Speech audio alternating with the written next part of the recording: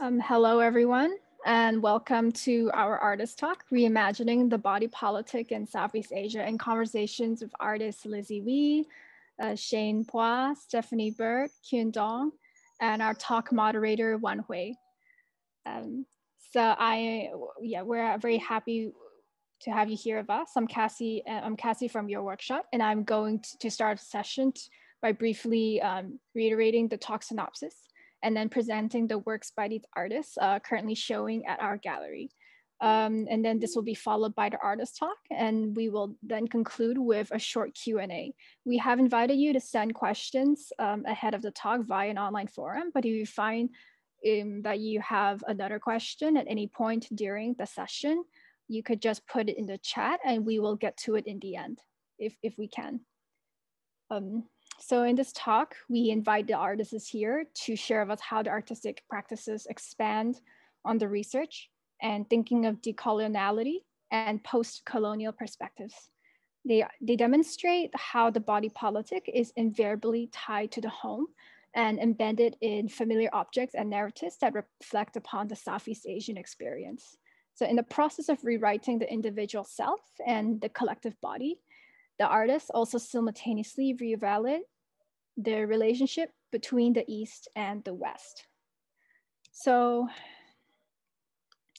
for context, here is an overview of Ornamental. We envisioned it as an invitation back to the physical realm with an emphasis on aesthetics and materiality. And what we achieved is a multi-sensory experience with different colors, surfaces, textures, and lightings, making for eye-catching visuals and sights and audiovisual elements such as music and sound and even smells. So to be exact, the show highlights an attentiveness towards the physicality of artworks as objects. It deliberates on the decorative as critical, whilst echoing a belief that art is bound to nothing but its own essence. And as one navigates through familiar portrayals of the home, history, or post-colonial, the divides between public and private, home and state, conscious and subliminal become increasingly blurred. With that said, we highly encourage you to visit our gallery to see, hear, and even smell for yourselves. The exhibition is on until 9th January, 2022. So this is a view of the installation with your back facing what was on the previous slide. And I'm going to begin my tour in this corner in the, on the right of this image. So Santi Wangchuan is not part of this artist talk, but he's worth mentioning as the only male artist in the group show. And he is also a very respected figure, an artist and craftsman from Thailand, specifically the Eastern province in the northeast of the country. And for this show, he contributed over here, Free Form from Weaving #2, this very large scale piece on this wall, and Flowers Rain, which is reminiscent of flower garlands in wedding processions hanging from the ceiling. And below it on the TV screens is a work by Quynh called Black Sea with Goldfish. So first, more about Quynh. She is a Vietnamese artist who creates hyper-real video works to provide an innate platform upon which she deliberately challenges cultural stereotypes. And her practice extends to also include performance and sculpture. She studied fine arts at Bern University of the Arts and completed a master's at Zurich University of the Arts.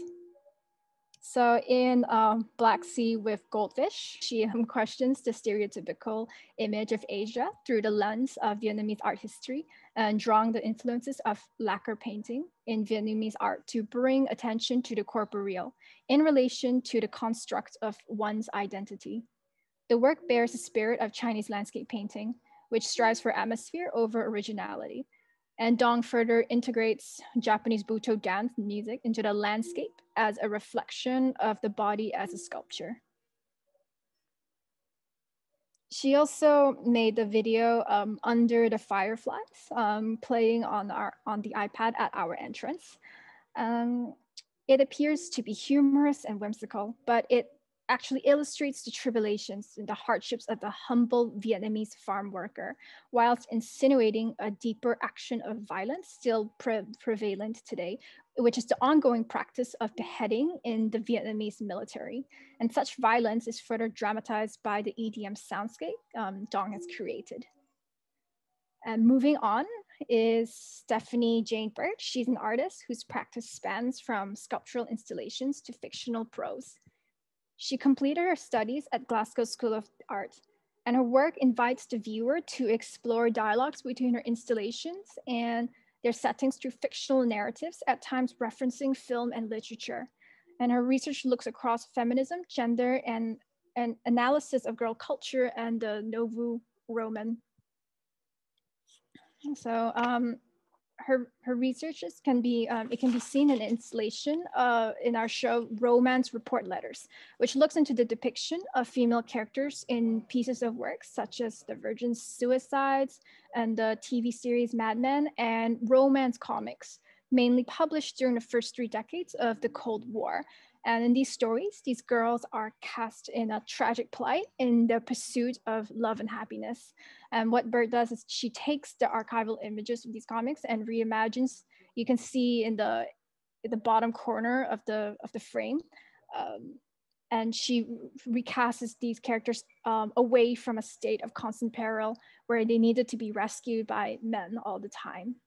And as part of this installation is also these romance report letters 2, 3, and 4, and completing the presentation are typewritten notes by the artist on the adjacent wall that expands on the source materials and thought process and the inspiration of romance report letters. And again, we invite you to come to the gallery to take a closer look. So next is Shayne Phua. She graduated with a bachelor's honors in communication design from the Glasgow School of Arts, Singapore. And she's formally trained in fine arts, with ceramics being the predominant medium of her practice. Most of her works look into oral traditions, Chinese folklores, and cultural semiotics with the intention of embracing traditional cultures amidst cultural homogenization. And in Padma Malayan, Shayne draws on the ornate spectacle of the fountain and reimagines it in a new sculptural work that takes the form of the Rafflesia flower.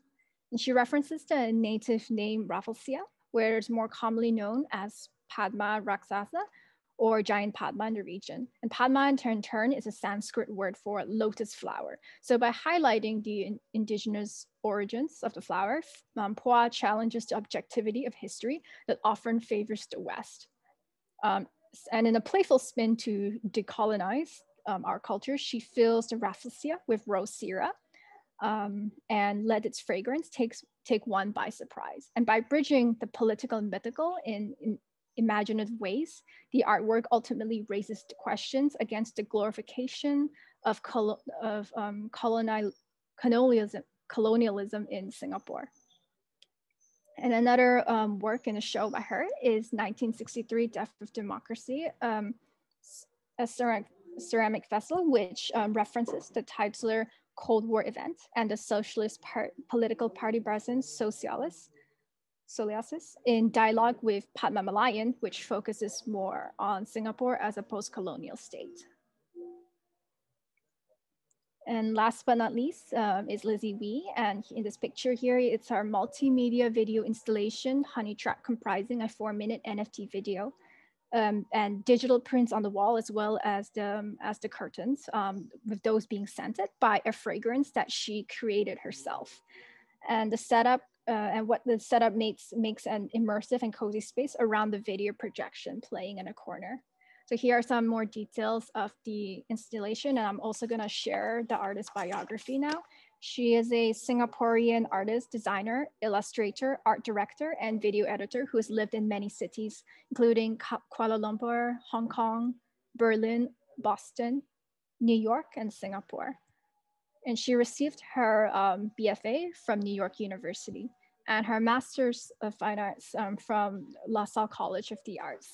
Her present practice-based research investigates notions of identity and belonging through an examination of female roles around in Southeast Asian pop culture and visual media.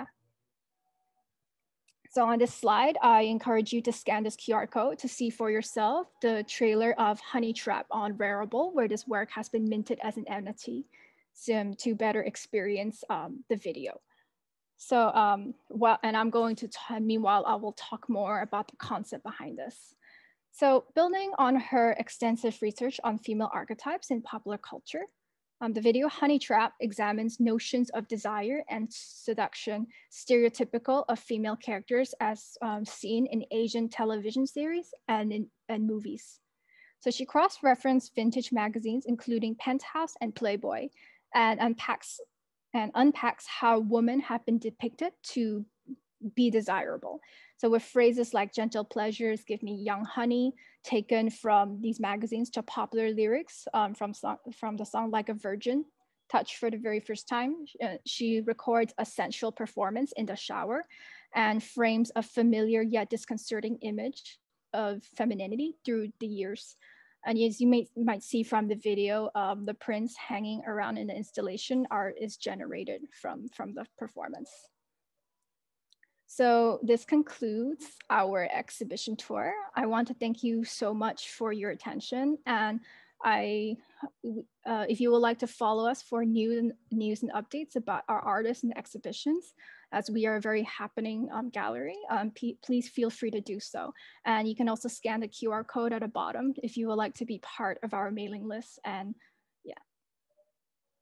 keep up to date with all of our events and programs, including such as this one.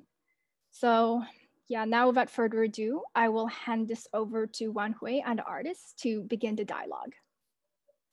Thank you, Cassie, for the introductions. Before we begin, I'd like to remind the audience members again that you can submit questions to the artists using the Q&A function below at any time throughout our conversation. We will open up the discussion at the end to answer these questions. Let's begin with the overarching question about body politics. So to give everyone a little bit of context, the body politic in classical philosophy refers to human society as a collective, one that is eternal and transcends the mortality of any individual. The body politic found renewed meaning during the 1970s, when women were reclaiming sovereignty over their own bodies under the second wave of feminism. This led to the slogan, "The personal is political," being popularized at that time, and now extends to the various issues of race, sexuality, and class. So I'd like to ask the four artists, how is the body politic reflected in your practice? Maybe let's start the ball rolling with Lizzie, who uses her own body to reflect on the gender discourse. Lizzie, what are your thoughts on the personal being political in relation to your work, Honey Trap, that's in the exhibition? Thank you, Wan Hui, for asking me that question. I think clearly the personal is political is still very relevant today. I think not just for me, but for many young women. And I think claiming sovereignty of one's own body is such an empowering move. And I think in my piece, Honey Trap, that's what I was trying to do alongside kind of looking at this archetype of the seductress. I was very interested in filtering that through the lens of my own body and using my body as like a landscape for desire.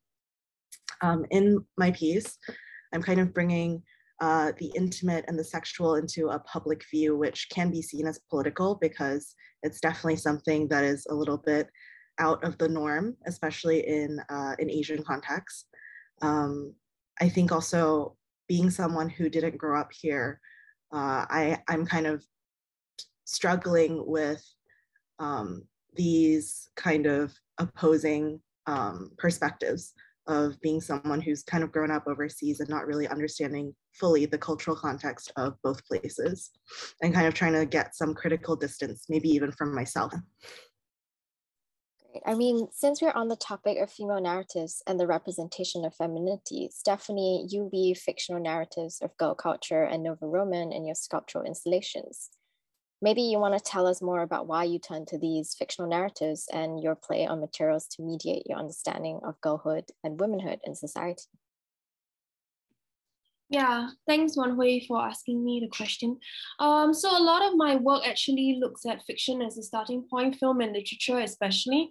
I think there is a lot of truth in fiction. I don't see it any less real than someone writing an autobiography of their life.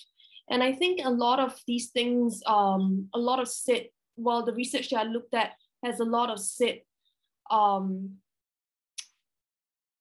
discourse, I would say, around like women's inner lives or things that are my obsessions in particular. So for instance, one filmmaker that I'm particularly drawn to is Sofia Coppola for her constant depiction of girls in this very transitory time of their life. And usually most of the times, this particular period between young teenagehood to adulthood is usually strife with a lot of tumultuous charged and emotionally charged experiences that usually that don't get talked about as much or don't get light shine on as much. And I think with some filmmakers like Sofia Coppola kind of looking at artificiality of prettiness, of aesthetics as a construct to sort of dismantle patriarchal cultures, I think that sort of mirrors in my work where I look at very feminine, very pretty kind of materials and position them against very harsh industrial materials to kind of give off this tension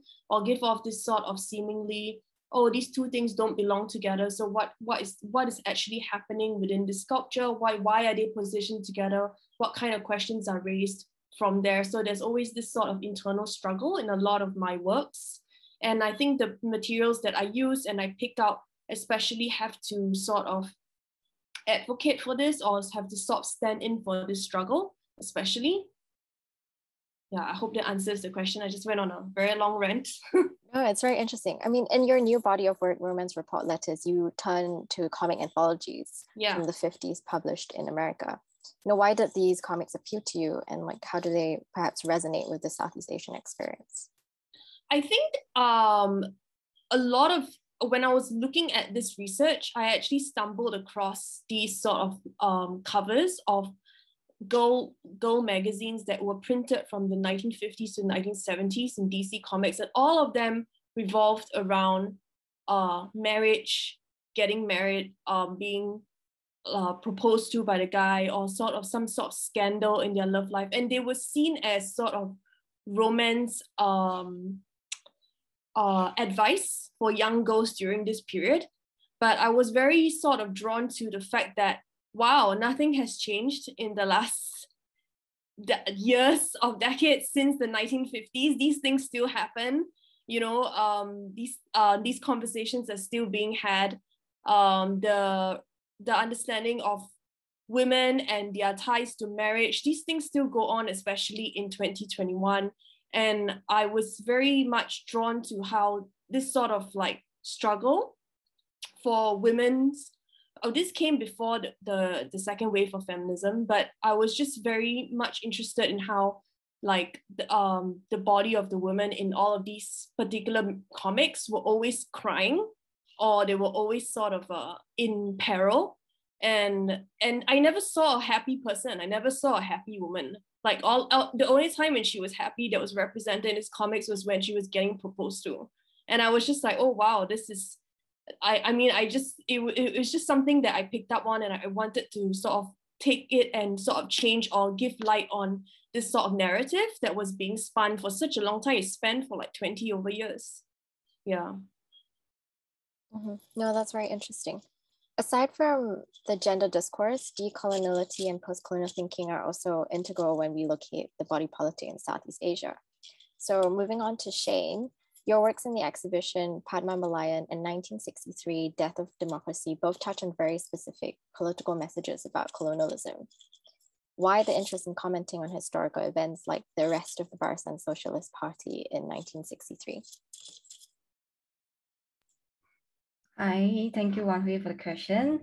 I'm mainly influenced by historians and also activists and also political detainees of this period, and also later in the 70s and onwards, where they always share about their experience of being detained, and also especially my grandparents, both sides, who both share with me the story of this period, and I this is like a sort of a collective memory of this in especially in Singapore, and then and it's always very, it's not really the state narrative, and it's only in recent years where more people get more vocal with this period of time,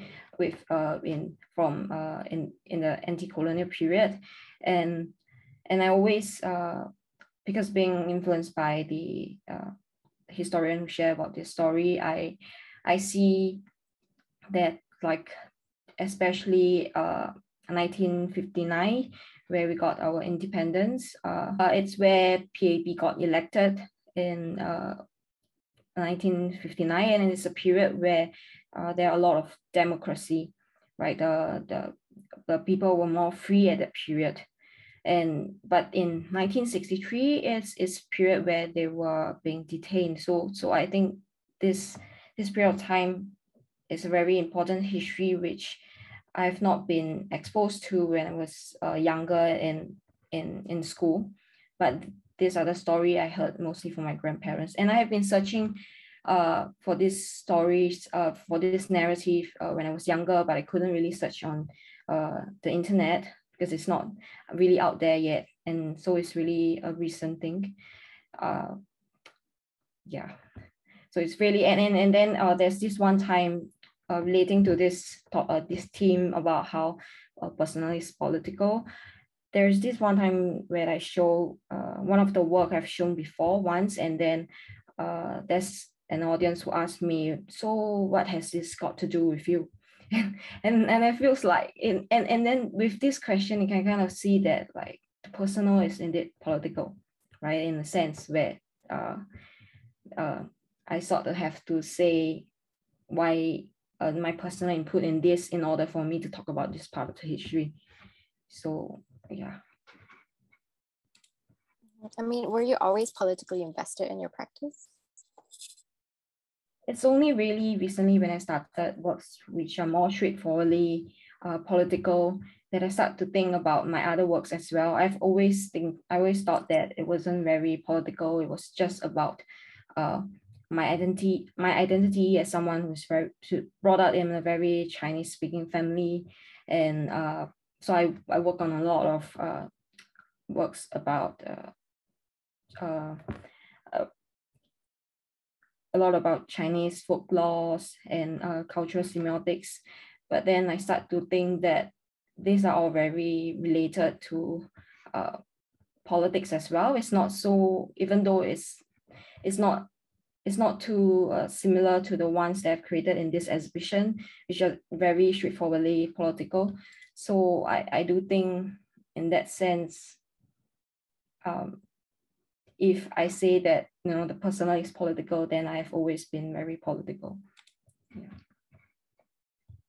I mean, the two works are definitely full of symbolic representations, if anyone has been into the exhibition.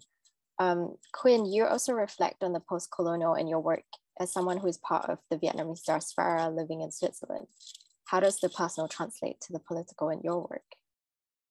In the work like Sea and Goldfish, I use a Buddha dancer and to perform all the figures like in the landscape that I created. And before using other performance, I perform it myself. And I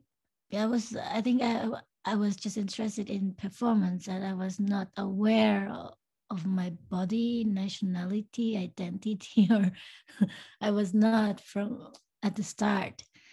And somehow I was forced to use my body as subject. So I didn't realize that, but in the end, that was always yeah, about Asian, about migration, about diaspora, about Vietnam War, whatever, but it was not about the performance at all or art. So yeah, that was the starting point of my negotiation of, yeah, for that issue. And that was about, yeah. Why is the body so significant for you in your practice? In earlier works, you said you have used your own body, and then you later, in your more recent works, you borrow the bodies of other people. So why is the body so significant for you?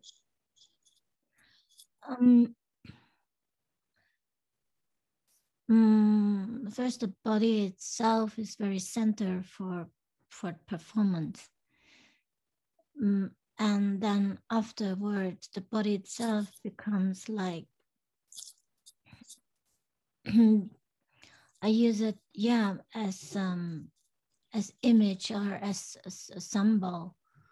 I use it at, yeah, to question or to confront, yeah, my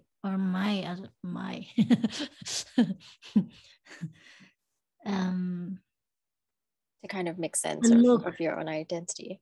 Yeah, the look that I was born in. So question the representation and the position. Yeah. I mean, at the same time of bringing in various elements of Asian culture in your works, you also reference Western art history and literature. For instance, with Japanese Buto dance, it can be traced back to German expressive dance in the 1920s. And Under the Fireflies, you refer to Swiss painter Ferdinand Hodler's The Woodcutter to articulate the struggles of the humble Vietnamese worker. So, I mean, this kind of brings me to my second question for all the artists. How do you all consider the relationship between the East and West in your practice? As we know, the canon of art history is very much favors Eurocentrism. So how does your work challenge this perspective or reconcile, different aspects and influences from the two? Maybe Quynh, you wanna start? I'm interested in education, what happened in, yeah, and I'm interested in, yeah, in the education that was like in the art education that was from the France who brought it to Vietnam. And I was thinking if it was connected to our tradition and culture or not, and that is my interest, like at one point. And the other point is also I also grew up in these two cultures. Like I lived in both, yeah, continents and experienced it. So I am interested in to challenge my viewers with different codes from both backgrounds. Mm-hmm. Yeah, I can definitely see that. I mean, you also mentioned about how a lot of French iconography also resonates very much with Vietnamese culture in your works. Yeah. In this work, yes. Mm-hmm. Shayne, what about you? I mean, you're very particular about naming your work Padma Malayan so that we move away from the Western colonial perspective when reading the work. What are your thoughts about the East and West, and why do you feel it's important to challenge this so-called objectivity of history? Most of my work, like I just now have mentioned also, that I work a lot on Chinese mythology and oral tradition, and which are usually about my identity. And then, but moving on to this work, it is touching on about a lot about the region and about indigenous culture. And this work itself also challenges my thought a lot, and my problem, my issue with whenever there's this East and West discourse. And I always feel that whenever we talk about the East, and especially in my former education, when we talk about the East, a lot of example that's being brought up is usually very either Chinese or East Asian, and I just feel like there are a lot of overgeneralization of like this whole Eastern and Western, and how whenever we talk about East, we say about how Eastern are very collectivist, and how Asian and especially in Singapore, Asian values. And then there's a lot to really debate about these Asian values, because I feel that whenever people say about Asian values, it's a lot, they draw a lot of relation to Confucianism, but this type of beliefs and practices doesn't really relate to many other Asian. And so when I do this work, I really think about how we need to dive in deeper into each different experiences of different, especially brown people, and also this is also why I tried in this work to look back into how the flower was named previously, because it is not a Rafflesia, it's Padma Raksasa or many other variant native name. So I do think it's very important to look also beyond the East and West, and really dive into more than East. Yeah. Stephanie, would you like to chime in on this? You also, I mean, you had your formal training in Glasgow before returning to Singapore to develop your practice and your work. And your work also draws many references from Western films and literature. So do you recognize any tensions between the two in the context of Singapore, and how do you resolve them? That's a very loaded question as well. But I just want to comment that patriarchal systems exist both in the East and the West. It's a very big system that I feel that is still prevalent in both cultures completely. I think a lot of, when I actually look at a lot of my practice, I'm very, very fascinated with like a certain archetype of a white woman. And this white woman presents herself in Gone Girl. I don't know if all of you are familiar with that film, but Gone Girl or Becky Draper in Mad Men, you know, she is this like, she's really at the top of the ladder. She has everything. Or even the girls in Sofia Coppola's Virgin Suicides, they have everything, you know. And they really, really fascinate me because they're so miserable. And they are like, and it's to the point where in Virgin Suicides, they take their own lives. And it continues like to be a mystery of why someone who has everything would do that. And I think that one aspect of like what I see maybe like between the East and the West is maybe this idea or this archetype of someone who seemingly is at the top of the social hierarchy, right? You have like, you're white, you're privileged, you have good education, you have all of these things, and yet you're so trapped by all of these things that you were raised with.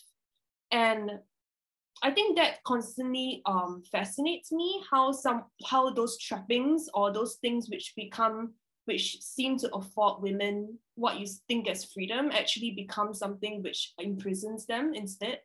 And I guess like, again, if you want to unpack these things like patriarchal systems in Singapore, that's a whole other 1 hour long talk in itself that we don't have to go into right now.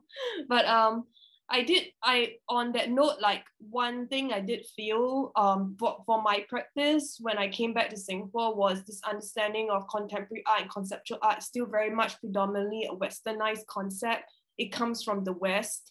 So that in its way, it's very hard to change. I think things are happening in Asia, things are happening even in China to kind of like bring up this conversation of conceptual and contemporary art practice, but still predominantly it starts from the West. And I think like that's just something that is just way history has been plays down. And I think that more emphasis, and I think more interesting things are happening now in Asia.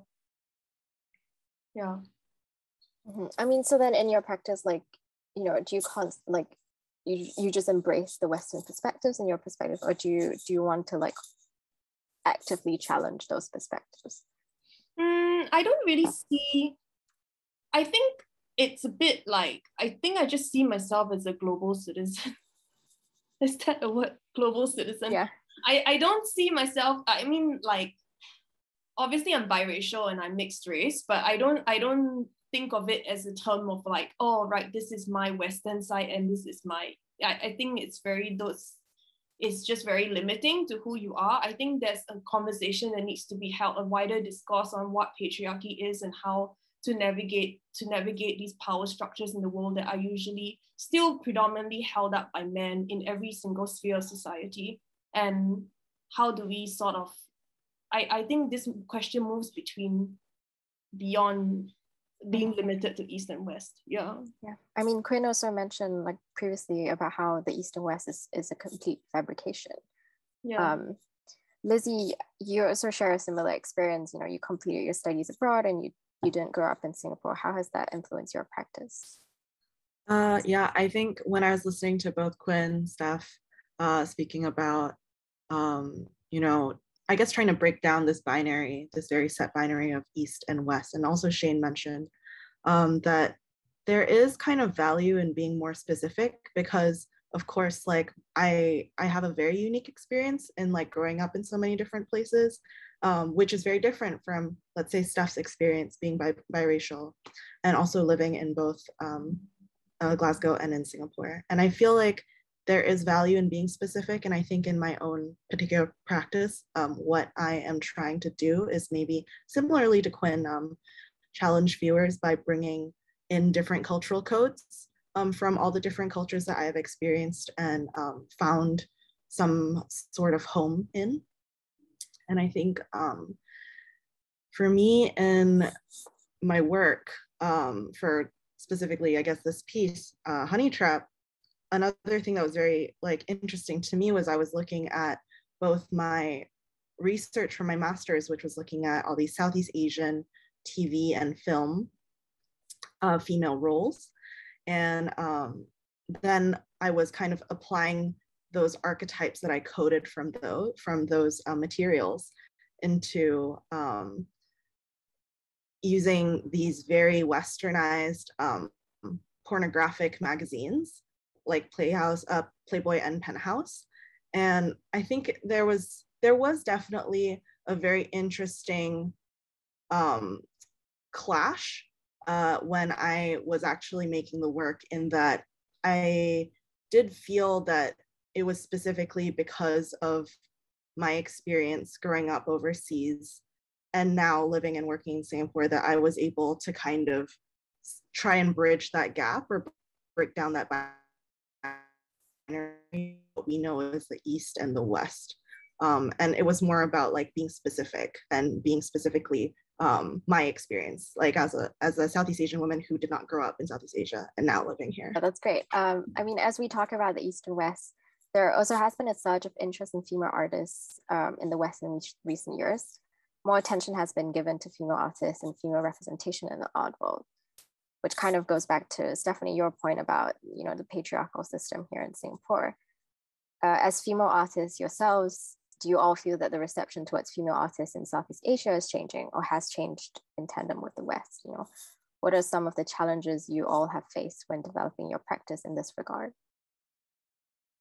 Stephanie, do you want to go first? No, I don't want to go. Lizzie, you can go. Lizzie, do you want to talk about it? Because I mean, you look at female agency in your practice, and your work, Honey Trap, like you said, subverts the idea of the seductress, you know, but can very easily be misread as sexual just by the mainstream media. Yeah, sure. I think I guess I'll also kind of build on what Steph was saying before about her research materials, being that she saw all these kind of advice comics for women and how they were always crying. I thought that was very interesting because I guess for me, in looking at my research materials, all the women that were portrayed were very much either kind of, there was this binary going on, either they're very innocent and corruptible by the men or by other people in their lives and kind of become these very desirable women, or they're very worldly and very wild. So there is this kind of like disconnect between kind of the roles or the expectations that I think women in society like were kind of expected to fulfill all these different like roles, which I thought was kind of interesting, I guess, to relate my research materials to Steph's. But I guess specifically for Honey Trap, what can be misread as purely only sexual and maybe very shocking in definitely a Southeast Asian context. I feel that I'm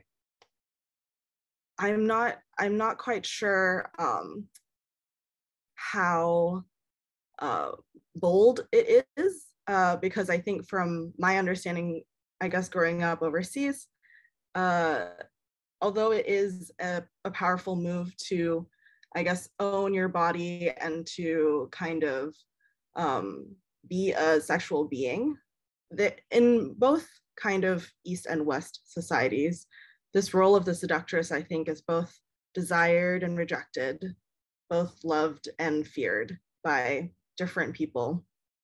And there's this kind of power that the seductress figure can hold. And yeah, I think looking at female agency in the work, I think particularly for me, I have maybe faced a few bumps in the road that were a little unexpected.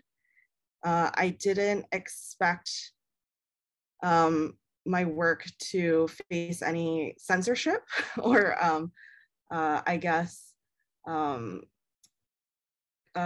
considerations for future showings that I didn't really think about, that, oh, if it's shown in this space, or if a show is funded by this kind of funding body, that I would have to be very considerate because it is of a sexual nature. It is pretty pornographic, even though I tried to make it quite tasteful and obscure certain body parts.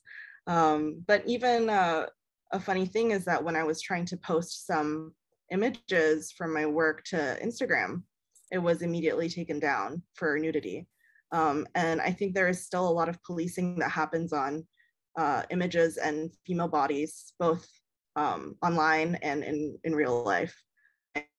It's very clear when I have other friends who are male and they post images of their own bodies, and that is not removed and not censored in the same way that I have seen so far of my own work and my own body.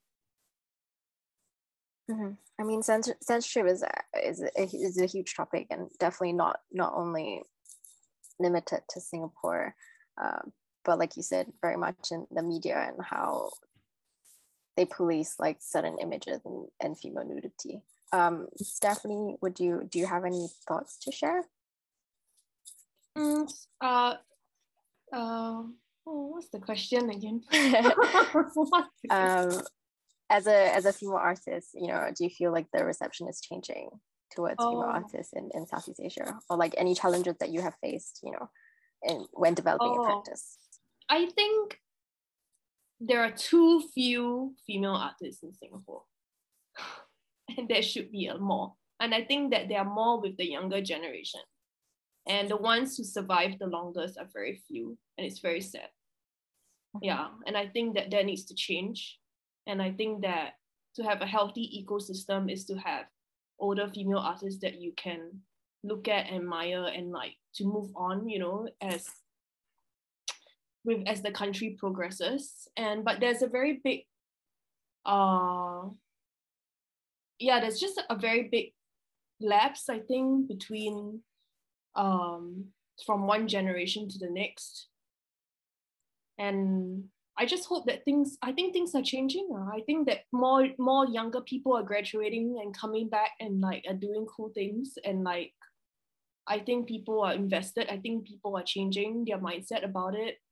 I think like there's more industrial help from institutional help, sorry, as well. And I think those things are all very important to build a healthy equivalent state. Yeah, and I do see a change happening, and I hope it continues.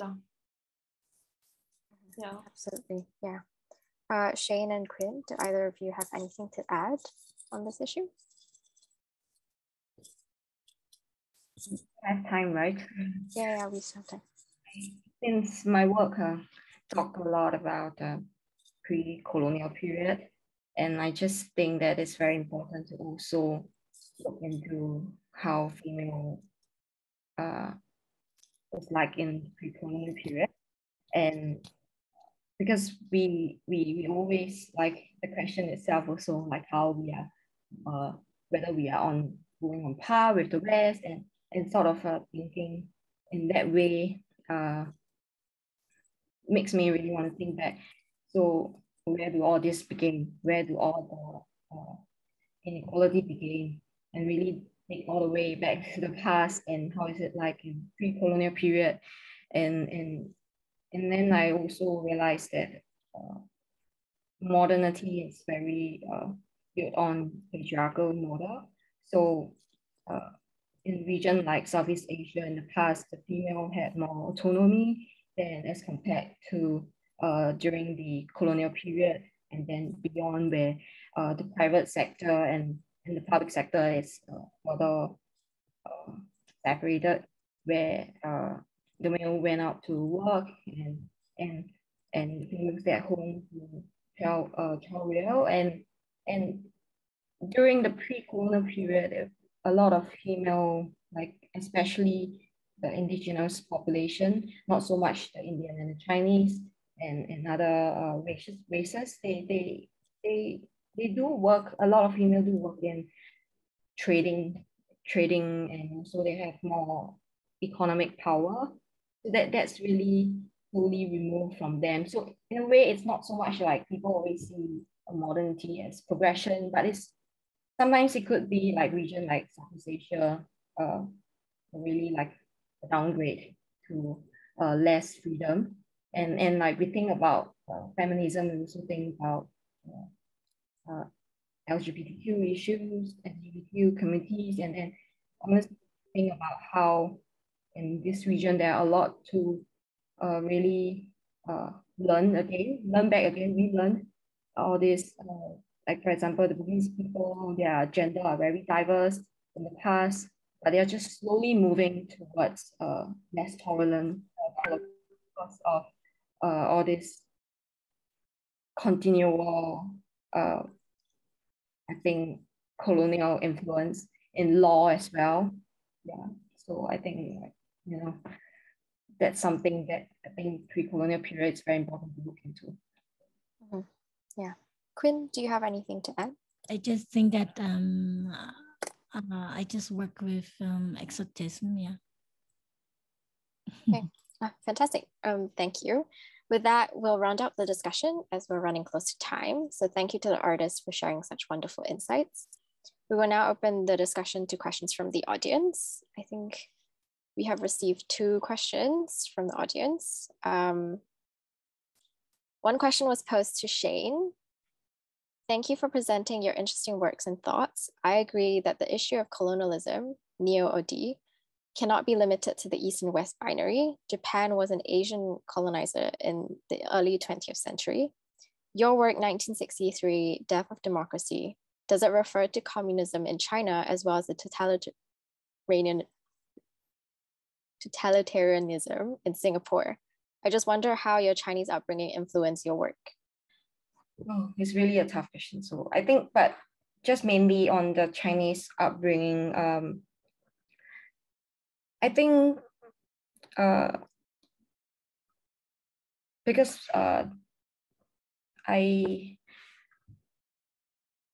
sorry. No, it's fine. I mean, you started collecting I mean, you collect vintage pastry molds, and this was very much prominent in your earlier works, you know. Was this something that perhaps your upbringing has influenced you, or you started, you know, collecting these? That is the part where I just started thinking about my own identity, because I feel like in this current period where a lot of I mean, we are getting more globalized each time, and then we slowly don't really know our own cultural roots. So that's why I start to get more interested in that. But on whether Chinese upbringing influences work, I don't really know whether it is because of that. I don't really see a direct relation, but more because my grandparents were here during that period, and also their parents. So which is why I feel like this anti-colonial period is very linked to their experiences. And talking about communism in China, I know like in Singapore, this period is the time where they always label, especially the Chinese, as communist because of China as well. But it's really quite different from China, because right here in Singapore, we were trying to they were anti-colonial movement. So to label someone as just communist for being anti-colonial is just, yeah, I don't get that, you know, as to this point. I do see that as a very there's a lot of layers to why they're being labeled as such, and also it's a lot on political disagreement rather than capturing someone because they're communist and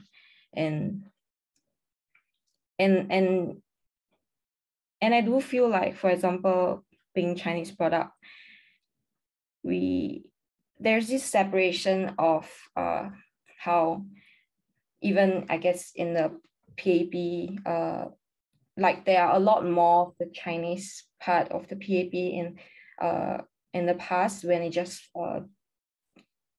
was just founded. There are the Anglo-speaking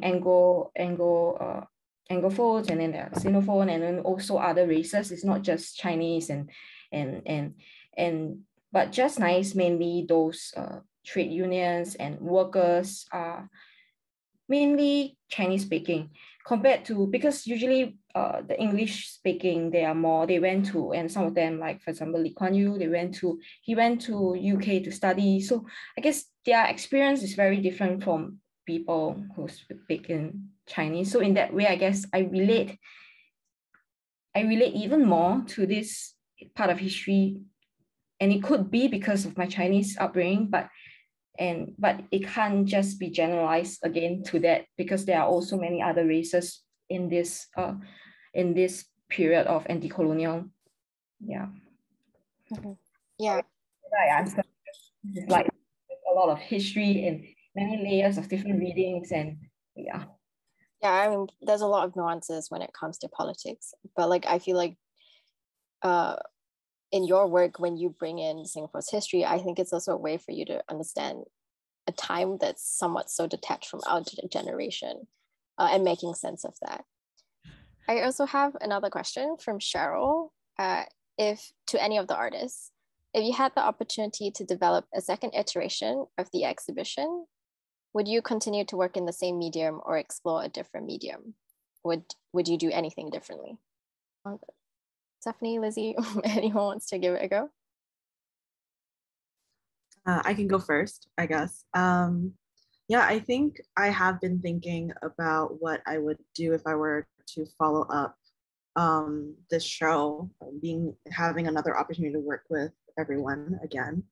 I would definitely still like to work with video. I think I am very much still a video artist, but I have really enjoyed using installation to kind of create the whole sensorial and immersive experience. So I would probably still like to include that aspect. But yeah, I think for me, I would be very interested to look at one of the other archetypes that I was researching. One of them, the other kind of like negative archetype is the evil woman or the villainess. And I think kind of doing a deep dive into that would be very interesting for me. And I think maybe would part two for my work, but I think also would be nice to kind of jive with everyone else's work. Yeah, no, that's great. Does anyone else want to talk about this? I recently ventured into film, so maybe film. No, that'll be very interesting. Maybe, yeah. Okay, I think we're at 4 right now. We're at 4 p.m. So I think I'll round it up here. Thank you everyone for joining us this afternoon, and thank you to our 4 artists for the thoughtful discussion. The exhibition Ornamental is on view at your workshop till 9 January next year, and we warmly invite you all to come to see the show if you have yet to. Thank you all and have a very lovely evening.